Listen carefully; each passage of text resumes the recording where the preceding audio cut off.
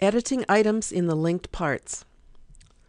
Since the score and parts are initially linked, edits to the score automatically apply to the parts. However, many items in the parts, such as expressions, text, and formatting, can be edited independently. In order to demonstrate how this works, I'm going to split my computer screen so we can view changes to both the score and a part as I make them. To do this, click on the Window menu, New Window.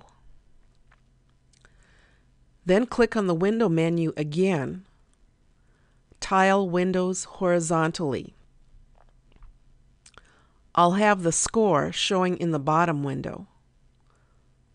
I'll click on the top window to make it active and then scroll to the Violin 1 part. Editing items in a single part. If you make changes on a single instrument part, the change affects that part only.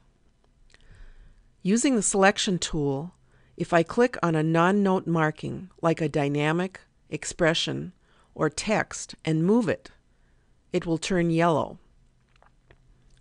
This item is now unlinked between the score and the part, which allows independent positioning between the two.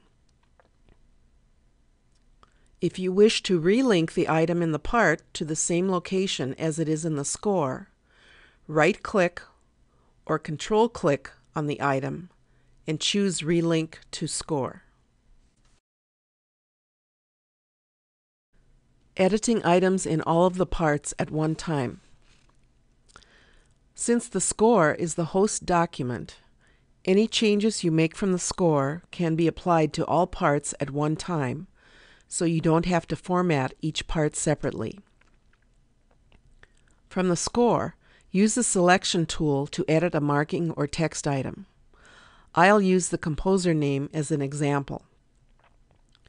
Click and drag the composer name to the desired location where you want it to appear in all of the parts. As you are dragging, note that the composer name in the Violin 1 part is moving also. Context click on the same marking you just moved and choose Unlink in all parts. The marking turns yellow and is no longer linked between the score and parts, which means it has independent positioning.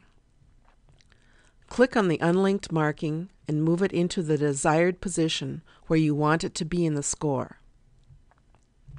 When you scroll through the parts to preview your edit, notice that the composer name placement is identical in all of the parts, just above the first music system.